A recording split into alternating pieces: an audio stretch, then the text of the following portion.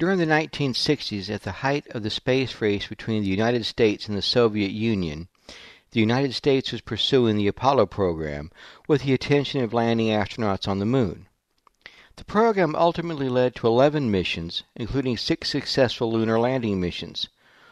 What was not widely known at the time, however, was that the Soviet Union also had plans for a crewed lunar program.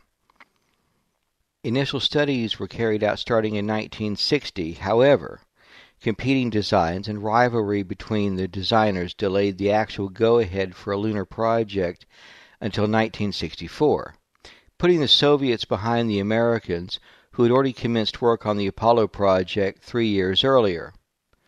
Work progressed, but was slowed by further infighting among the designers, with the project slipping further behind the progress of the Apollo program.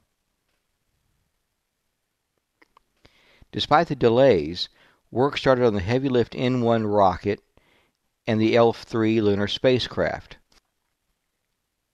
The L-3 was similar in configuration to that of the Apollo spacecraft, consisting of a lunar orbiter, the Soyuz 7-LOK, and a separate lunar lander, the LK. Although similar in configuration to the Apollo spacecraft, one major difference between Apollo and the Soviet lunar program was while the Apollo spacecraft carried 3 astronauts, the L-3 was designed to carry 2 cosmonauts. The LK lander was much smaller than the Apollo lunar module.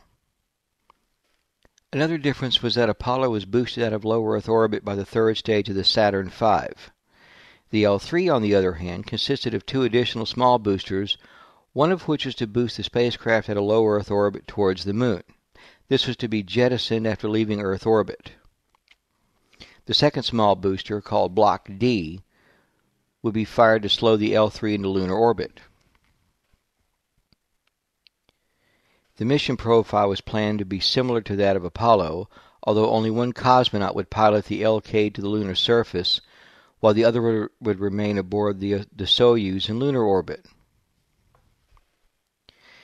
The LOK lacked the internal docking tunnel of Apollo, which would have required that one of the cosmonauts exit the Soyuz and spacewalk to the docked LK lander.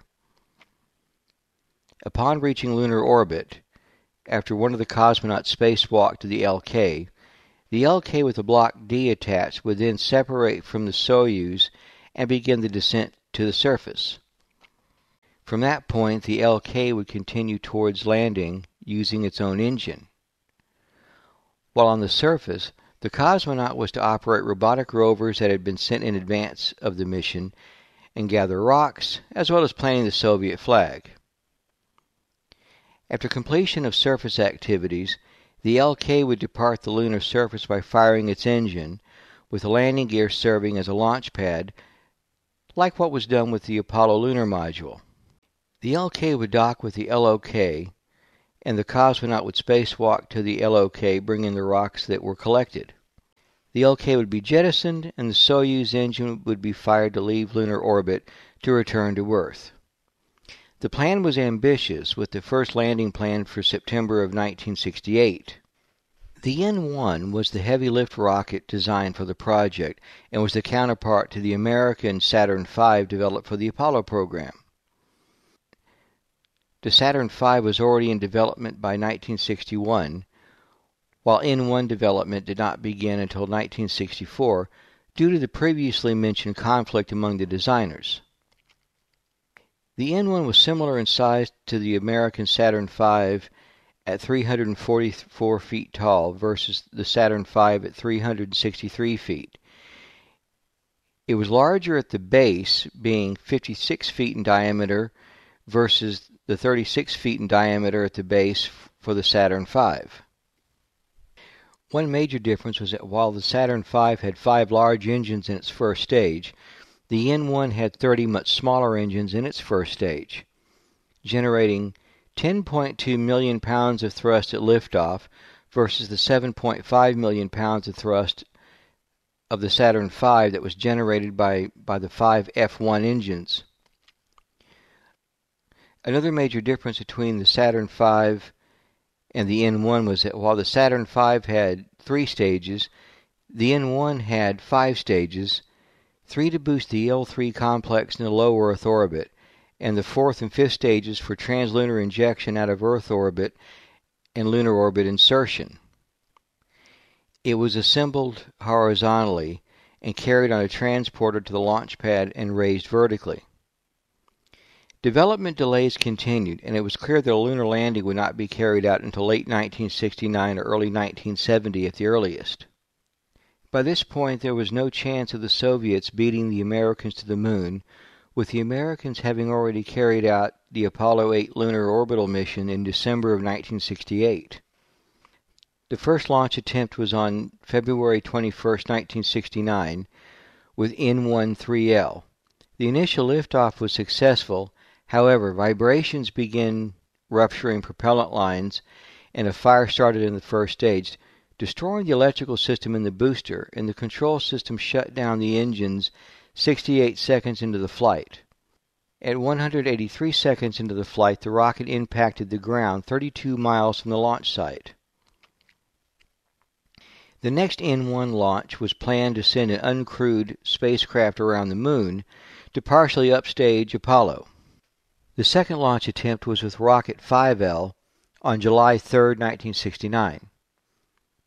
A few seconds after liftoff, an engine exploded, and a fire started as the rocket cleared the launch tower.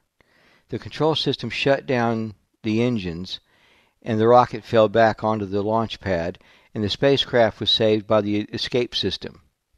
The rocket's impact and resulting explosion destroyed the launch complex, and it took 18 months to rebuild the pad. By now there was no possibility of carrying out a landing mission before the Americans, and the first crewed lunar landing occurred on July 20th with the Apollo 11 mission. However, despite this, work continued into the 1970s, and test flights of the L-3 hardware were conducted on smaller rockets.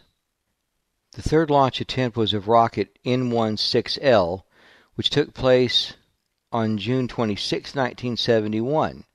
The rocket was carrying an L-3 mock-up.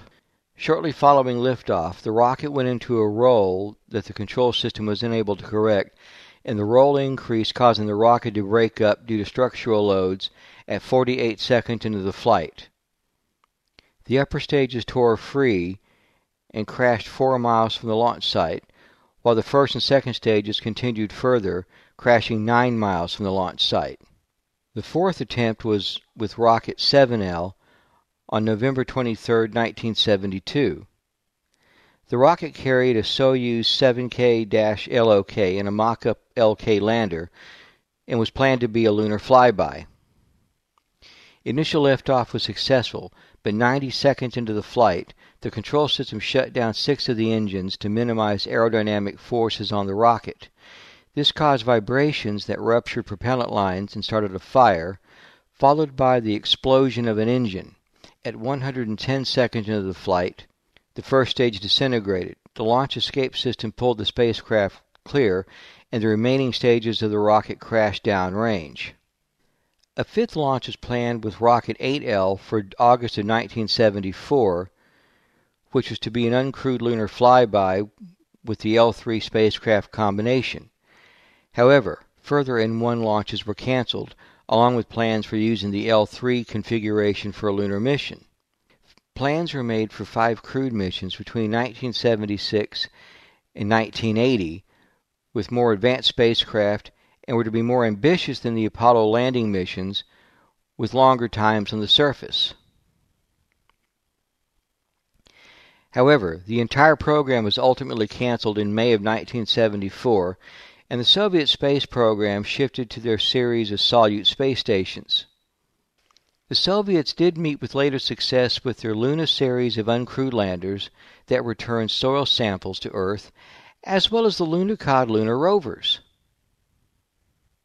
Despite the failure of the Soviet program to reach the moon, it was still as ambitious as the American Apollo project.